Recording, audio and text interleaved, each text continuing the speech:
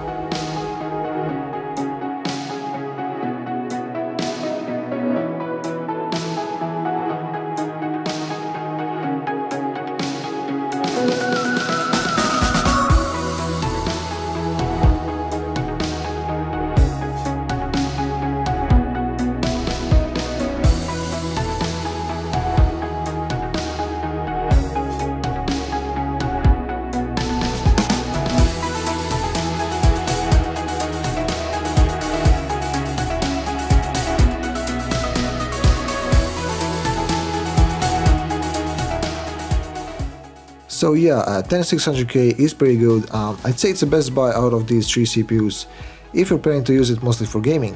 However, if you're only gonna do some gaming on the side and mostly use it for, I don't know, music production, video editing, 3D modeling, rendering and stuff like that, Ryzen 7 is definitely a better choice for you.